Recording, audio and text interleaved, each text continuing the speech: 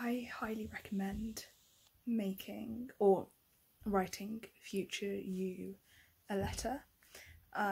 It can be really therapeutic. Like when I did it, I mean mine wasn't good.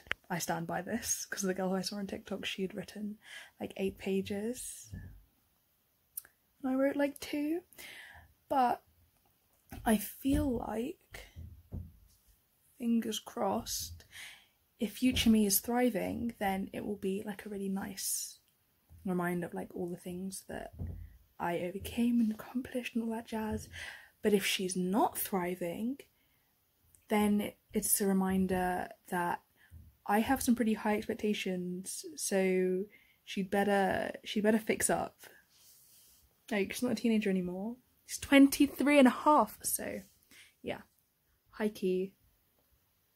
Yeah, I think what's the harm? What is the harm? Plus, if we all get wiped out in Corona, just in case, right?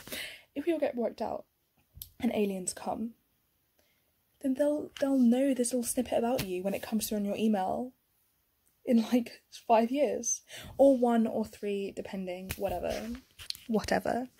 So thanks for watching. It was a very short video, so you'd better have got this far. Okay, bye.